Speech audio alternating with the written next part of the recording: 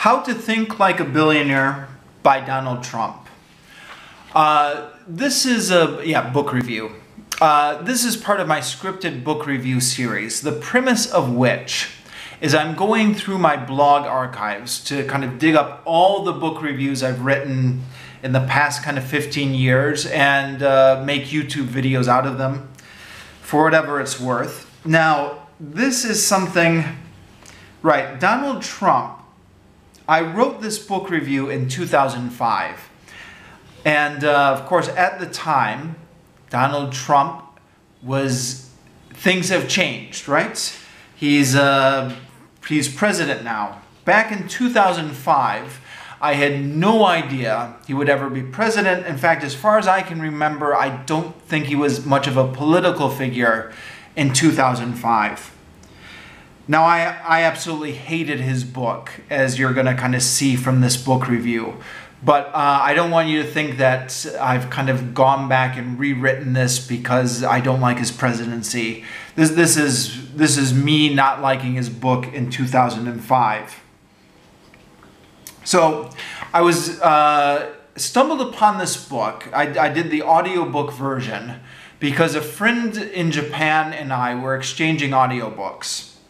And he had a couple audiobooks with him. He had one by the Dalai Lama, How to Find Joy and Meaning in Your Work. And then he had How to Think Like a Billionaire by Donald Trump. And he asked me which one I wanted to borrow.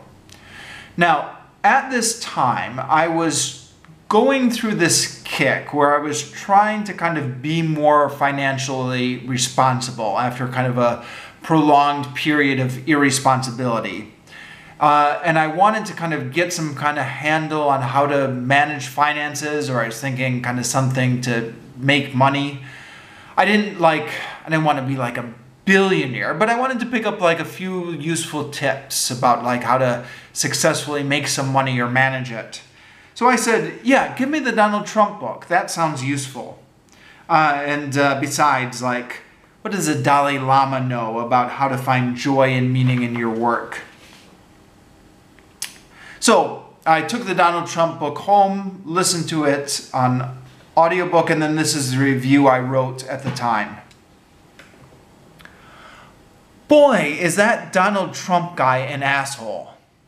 I didn't learn a single useful thing from his whole book.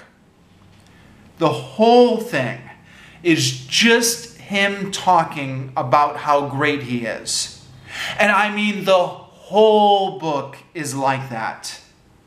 In fact, almost every paragraph contains in it something that evokes the memory of Monty Burns writing his autobiography.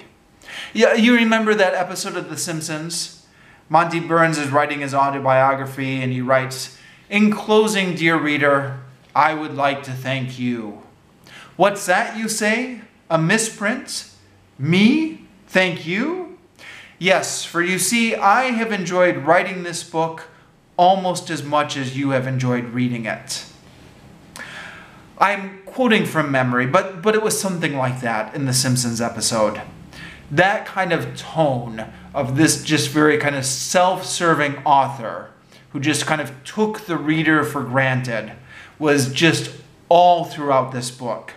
And that, plus the guy they got to read this audiobook for the CD sounds amazingly like Troy McClure from The Simpsons, which makes the whole thing just an excellent parody of itself. And once I clued in that the thing was just kind of like self-parody, then I really enjoyed it a lot more. Donald Trump talks about The Apprentice a lot, which I've never seen because I've been in Japan the past 4 years. Maybe I would have gotten more out of the book if I had seen The Apprentice. I don't know.